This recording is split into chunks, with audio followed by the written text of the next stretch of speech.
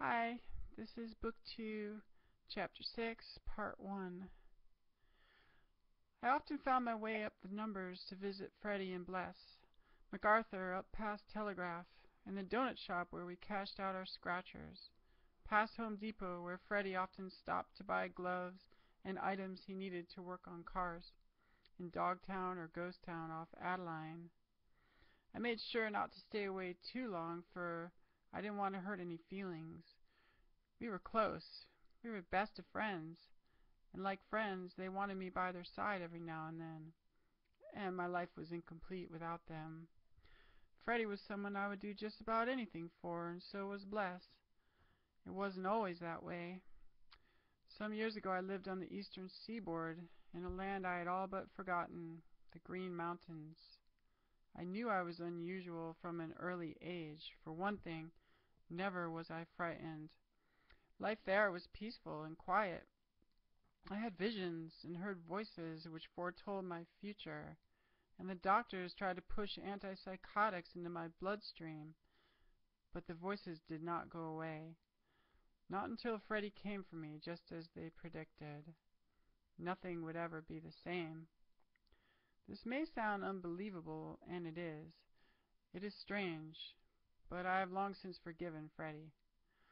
Once I realized I was not who I thought I was, how I was raised, something clicked in me.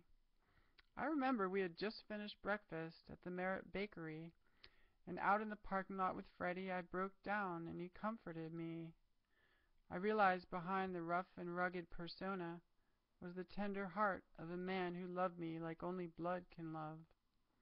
I was one of them, I realized. I was one of us.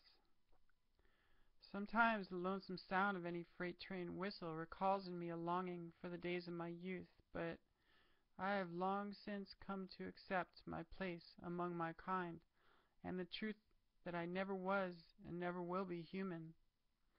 We have a long history of treachery at their hands. They once tried to destroy us on the continent. They cannot be trusted. I wouldn't hesitate to put them like water into wood forever if they were to cross me or mine. Still, I have love for the ones who raised me. I just don't know how to reconcile. Our ways can be violent, but life must be more than survival. I'm not sure what it all means. About Bless. Someone handles stress unlike someone else. Confusion. Well, someone and someone else make two, and two handle things one might handle differently. Differently than one, the two, how they handle things. Not like someone, but like someone and someone else, which was me and her. We shuffled the whole deck of cards and drew from the deck from the top and turned face up the numbers, our numbers, the aces and deuces, the whole royal family. You see, when one becomes two, and two have the power of four.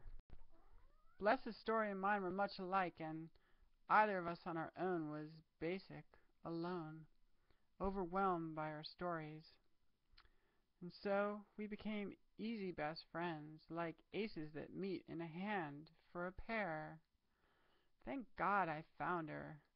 You see, when nothing is clear and I feel confused, when life leaves me searching the ground for the sky, or the sky for some ground, I only have to find her, and I have found my way home. Same goes for her. The numbers brought something certain to the chaos, a mathematical equation the mind could latch on to. We played cards for sanity. Of course, it wasn't all sunshine and lollipops either. We had our deep blue days, moping around tired and stuck in some resistance, bitching about life, feeling sorry for ourselves, but we liked to get straight to the point, 'cause why should two be bickering when the underlying is lying under it? Better to cut straight to the truth.